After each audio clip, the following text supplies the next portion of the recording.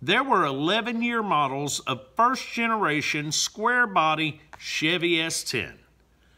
And on the surface, they pretty much all look the same. But not all the parts are interchangeable. So I figure, let's share some information that might help you out next time you head to the junkyard to, say, pick a part.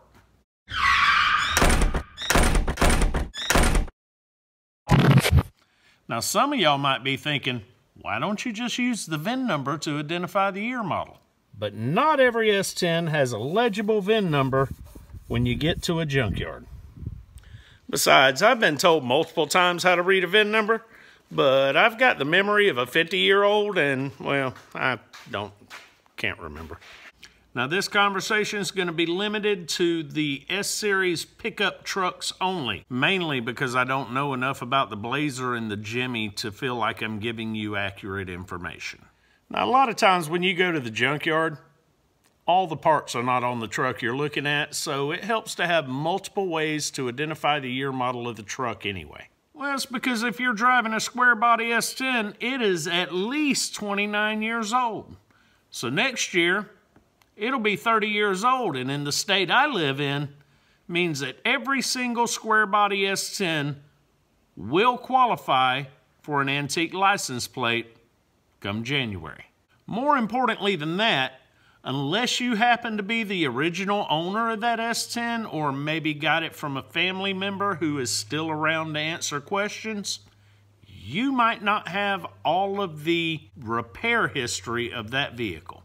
Case in point is the daily death trap. The previous owner told me that he replaced the rear end on that truck, but I have no idea what year the rear end came out from under, because the rear end's fit, but the parts on, say, the brakes are not all the same.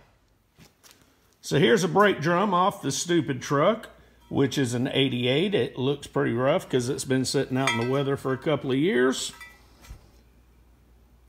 But let's compare that to one that's slightly newer. Here's a brake drum off a 92. It looks like that because it's been sitting on a shelf at AutoZone.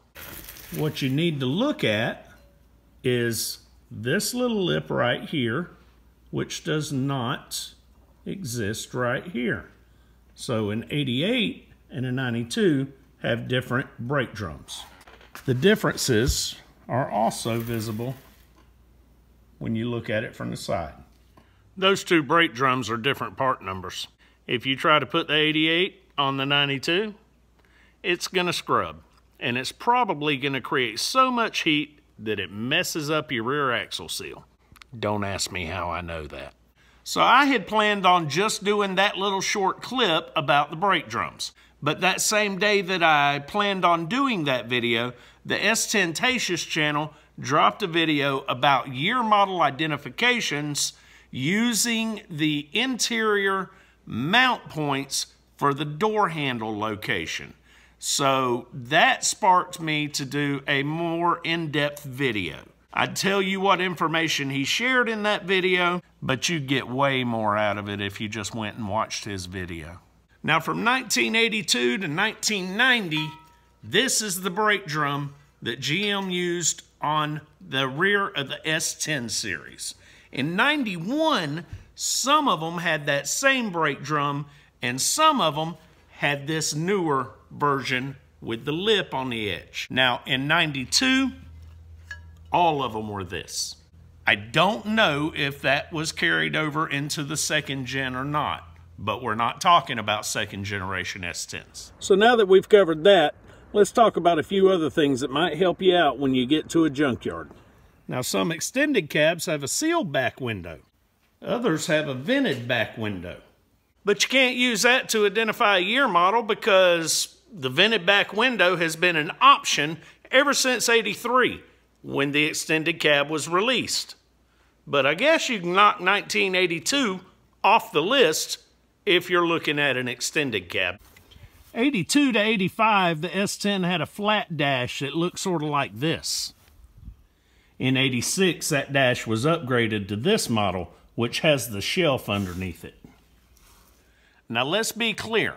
It is possible that that dash upgrade happened over multiple years. So there may be 86s out there that have either or dash. I don't know, but I have a lifelong buddy who says his 86 had that flat dash, and I do remember the flat dash, but I can't guarantee what year it was. I would think he would know it's his truck. In 82, the lenses on the gauges had came out to a point, sort of like a booby. They call them booby gauges.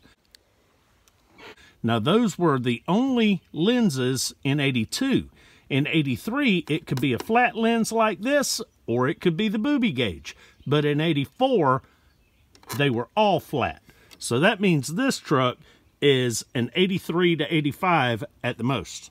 Now, the original tailgate in the S-10 had a shape that looked sort of like that. But somewhere around 1991, the inside of the tailgate changed to this shape, which a lot of people refer to as the two-butt seat. Now, there seems to be some debate as to when the S-10 went from an embossed lettering on the tailgate to a smooth tailgate with a sticker. A lot of people like the sticker because they can pull it off and then they have an unbranded tailgate. But I can tell you this tailgate came off a 91, and this tailgate is obviously a 92. But that does not mean that that's when it happened. It could have been a transition over multiple years. I don't know.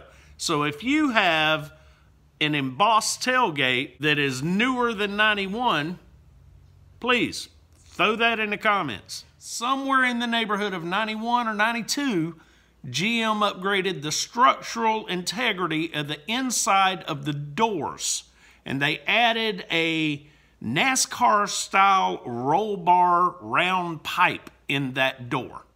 That door panel has a dent right there, and you can see where that bar is from that NASCAR-style upgrade. And no matter what Jason Bacon wants to tell you, those dents were not caused by alligator wrestling.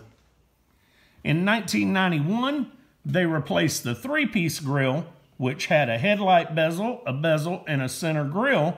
They replaced that with a one-piece grill that is all the way across the truck. At the same time, they got rid of the upper filler panel that's between the bumper and the grill. But let's be honest. By the time you get to the junkyard, that truck probably ain't got a door, a tailgate, or a grill on it. So that's why I'm going to share this one last piece of information with you. Now, I don't know what year this happened, but you see this top plate right here. Stops right here. Then you've got your outer skin and an inside structural support. This is on an 88. And it's exactly like the 83 to 85 out front. Now, if we come over to the death trap, which is a 92, you can see that that plate still stops right here, but they've added another structural plate on top of that. So you've got your outer skin and your inner skin, just like the other vehicles, but now you have an added plate of stability right here. Now, I don't know when that happened. I assume it happened about the same time that they did the door panels with the NASCAR-style roll bar inside. But I also know how to spell assume. I want to say thank you to S-10 Tatius for giving me the idea to do a more in-depth video instead of just that little short one. And Hardcore Garage channel for fact-checking this video for me and acquiring information. And Pete's S-10 page for all that extra information. Now, when I can't find the answer to an S-10 related question, I usually call Johnny Garage Johnson. But when Johnny can't find the answer, he calls Pete. And if Pete don't already know the answer, that's okay. Because he's pretty much got every piece of literature GM ever made about the S-10. Look, when it comes to S-10 knowledge, we all have somebody we got to call every now and then when we can't find the answer. And that's what makes the S-10 community one big, happy, dysfunctional family. Peace, love, and mini trucks.